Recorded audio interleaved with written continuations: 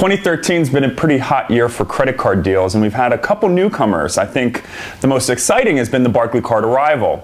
Now, this isn't your typical transferable points credit card like Sapphire or the American Express Premier Rewards Gold. The Arrival points are fixed value, which means you can use them for travel costs that you can't normally use with frequent flyer miles or hotel points. So case in point, say you transfer 100,000 Chase points to United, you book your business class round trip ticket to Europe this summer, and you're out $100 in taxes and fees. Normally you just have to eat that $100 as the cost of redeeming miles. Well, if you have these Barclaycard Arrival miles, you can actually redeem them if you pay for the award with your Barclaycard Arrival. You log into your account, you say that $100 charge from United, I'm going to use 10,000 points to cover that, and you simply get it taken off your statement. Not only that, but they'll give you a 10% rebate on all travel expenses that you use miles to pay for.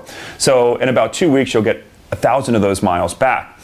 You're earning 2 miles for every dollar spent, and with that 10% rebate, the Arrival card's giving you a 2.2% return on your spend, which is pretty darn good, especially since the card comes with a 40,000 mile sign-up bonus after only spending $1,000 within 3 months.